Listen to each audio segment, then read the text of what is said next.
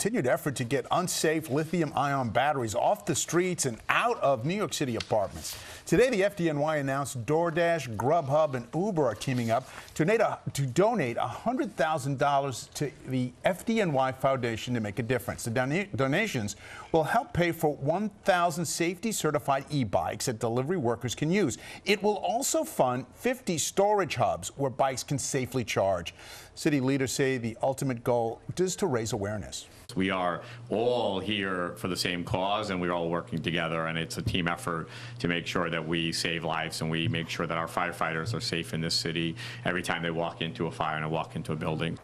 So far this year, faulty batteries have caused 67 fires in New York City. 5 people have lost their lives in those fires. Officials at today's hearing say they've asked for an additional $5 million in city funding in New York City's budget to help expand education initiatives.